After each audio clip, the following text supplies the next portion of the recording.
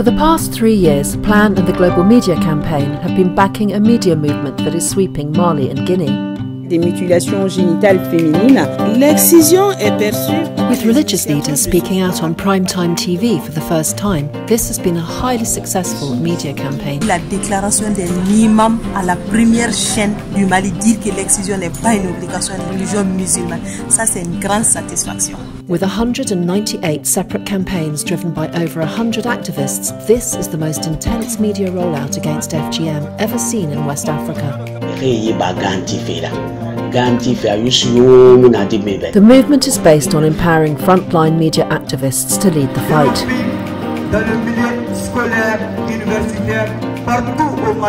The process is as transparent as it is simple.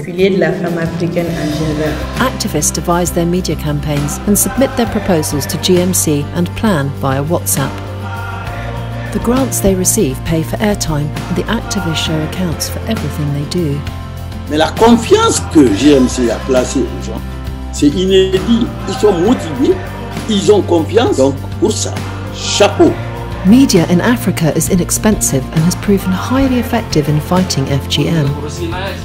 It's the activists who determine the content of their media. They use their own words and speak in their own language.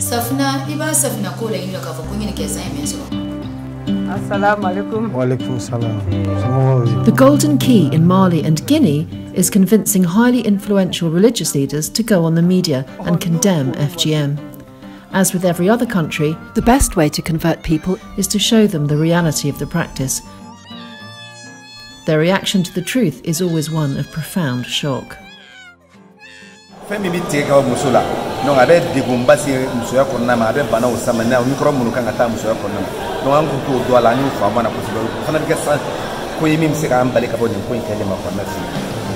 Now there are over 100 PLAN GMC activists across Guinea and Mali. By Christmas 2020, they had generated over 113 million views and listens in cities, villages and IDP camps. Media activists are going from strength to strength. Our most recent impact studies in Kenya show that following intense media campaigns, the rates of the worst forms of FGM fell from 51% to 9% in just 2 years.